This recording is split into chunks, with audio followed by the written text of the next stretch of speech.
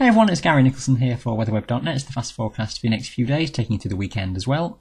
Starting off with Thursday morning, a cold front moving its way away from the southeast. We've got cloudy skies and a few bits and pieces of rain and drizzle around for a few hours here. This should be gradually clearing away from the far southeast.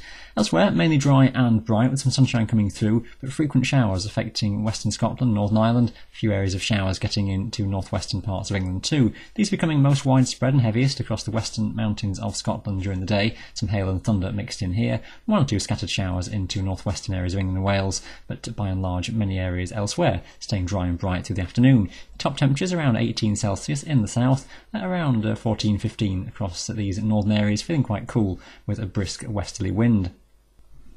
And dropping cool overnight into Friday in central areas where skies clear, but on the whole a dry, bright day in prospect for many on Friday. One or two areas of showers may just drift in off the Irish Sea early in the day, also a few around northern Scotland, and the breeze is still strong for a good few hours here, but lighter winds across much of England and Wales. Top temperatures then by the afternoon, again 17s, 18s in the south, around 15s, 16s across these northern parts.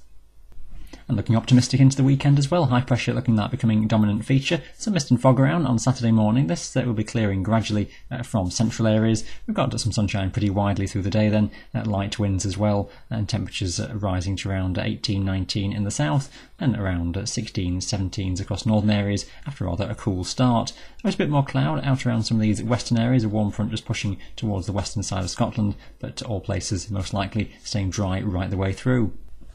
And staying dry through into Sunday. Again, these far western areas, always a bit more in the way of cloud, and maybe a few spits and spots of drizzle around some of the western islands of Scotland, but it's light winds and dry, bright weather for most, with some early mist and fog, and a cool start to the day, and temperatures rising to around 19 in the afternoon, 17 across these northern areas. And that's the fast forecast. Thanks for watching weatherweb.net, and bye for now.